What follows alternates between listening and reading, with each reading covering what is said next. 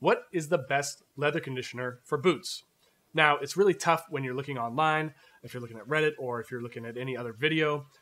It's really hard to know whether a certain boot conditioner is going to work for your boot because every single leather is different. What works on this might not work on yours. So I wanted to find out what the most popular boot conditioners actually do to leather, and I wanted to do it on a way where I could test a bunch of different of the most popular boot conditioners on a single surface so that you get a really good idea of the pros, the cons, strengths, weaknesses, how each boot conditioner actually performs. If you followed this channel for any amount of time, you know I've done nearly 100 boot reviews and comparisons, plus I've reviewed several different leather conditioners and done a bunch of tutorials on how to use saddle soap, mink oil, all that good stuff. So in this video, I'm taking 10 of the most popular boot conditioners, and I have 10 of these natural, these are vegetable tan leather coasters. These have absolutely no dye on them, and basically what I'm going to be doing is I'm going to show you objectively what the each boot conditioner does to each of these samples. We're going to be able to compare them side by side, head to head, and I'm going to grade each leather conditioner on 4 categories. The first one is how much does it darken the leather? The second is how much it actually penetrates and conditions the leather. The third is how much weather resistance or water resistance it provides for the piece of leather. And then lastly, I'm going to talk about how much shine each one produces. So if you want a high shine, you'll be able to find that, or if you want a very low shine, you'll also be able to find that. At the end of the video, I'm going to show you exactly what I learned, what my 3 favorites are, but you should also have a really good idea of what the most popular boot conditioners can do and which one's right for your purpose. So the contenders for this challenge are Leather Honey, Obenaufs Heavy Duty LP, Cobbler's Choice, Hubert's Shoe Grease, Lexol, Venetian Leather Balm, Mink Oil, Red Wing Boot Oil, Bic 4, and Saphir Renovator. Now let's go ahead and apply these 10 conditioners to these 10 coasters right here and figure out what they're all about. Now I'm going to grade each of these samples on 4 different categories. So 1 is color, 2 is absorption, and 3 is water resistance. I'm also looking at the amount of shine, but for the first 3, color, absorption, and water resistance, I'm going to give one of 3 grades, either a plus, a squiggly line, or a minus.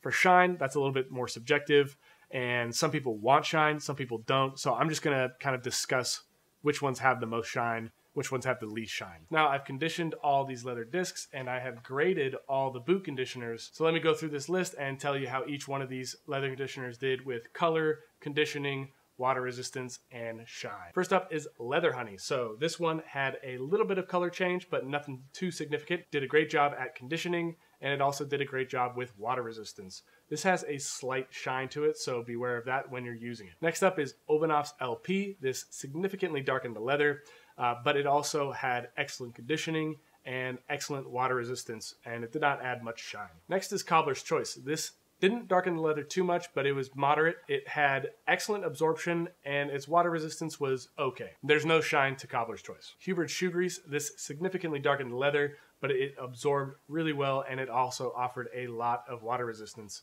This has no shine to it. Lexol. This did not change the color of the leather at all, so it gets a plus for that category.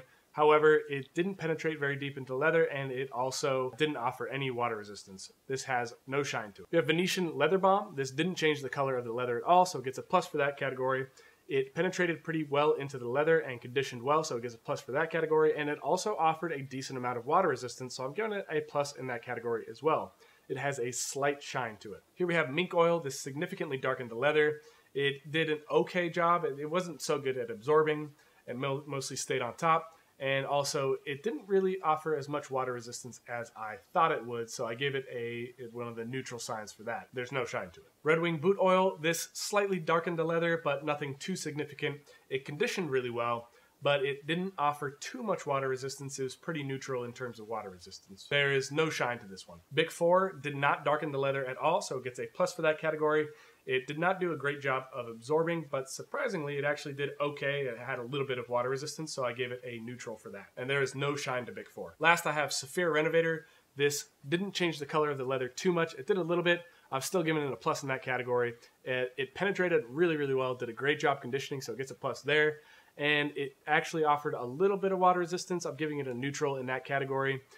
It does have a shine to it. It definitely has the most shine of any of these in Saphir. Here are my top 3 favorite boot conditioners. The best overall was the Venetian Leather Balm. This was the only one that I tested that didn't change the color of the leather. It offered a great amount of restoration to the leather, and it also offered some water resistance too. So it has a little bit of shine to it, so that might be something you want to look for, but it's very, very moderate. Nothing like Saphir. So Venetian leather balm, definitely, in my opinion, for what I use for my boots, Venetian leather balm is the ticket for me. Now, if I had a really old, nasty pair of boots and I just wanted to restore the leather as much as possible and I hadn't touched them in 3-4 years, then probably the best boot conditioner that I saw in terms of restoring the leather, I'm gonna give that to Leather Honey. So Leather Honey, it changed the color of the leather, it darkened it a little bit.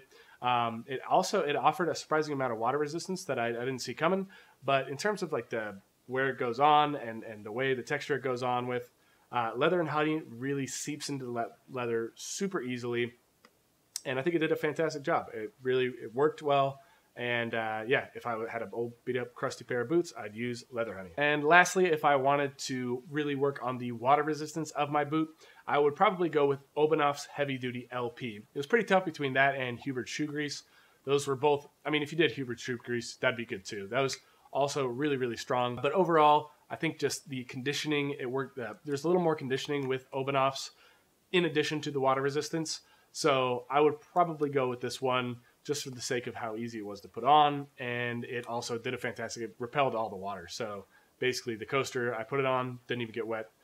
The water just basically wiped right off. So if it was only for preserving it from water and I didn't care about darkening the leather, I would go with Obenaufs Heavy Duty LP. Now, before you use any of these leather conditioners and you have an old dusty pair of boots, it's really important to clean them. And for that, I would use saddle soap. So make sure you hit that video that's popping up on the screen right now to learn how to use saddle soap and which is my favorite saddle soap before you get started and use any of these conditioners. Until next time, guys, put your best boot forward.